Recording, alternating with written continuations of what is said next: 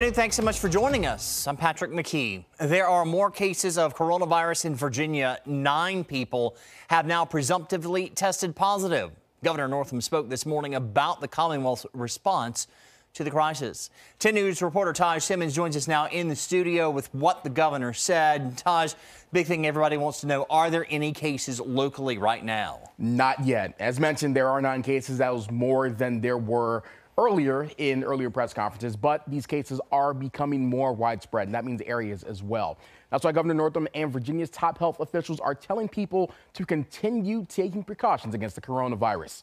As mentioned, there are now 9 presumptive cases of coronavirus. Most are in Northern Virginia, with a case each in the Virginia Beach area and in Hanover County. That's near Richmond. Health officials have said they now have the capacity to test up to 600 patients for coronavirus.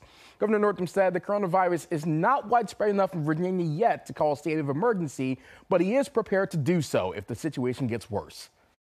It is up to all of us to step up to help keep ourselves and each other safe. We all as Virginians have a responsibility, and I appreciate everybody taking this seriously.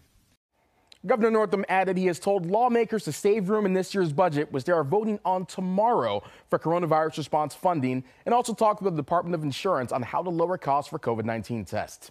In addition, Senator Tim Kaine discussed what is being done at the federal level to fight coronavirus. I'll tell you what he had to say on 10 News tonight. Reporting live, Taj Simmons, 10 News, working for you.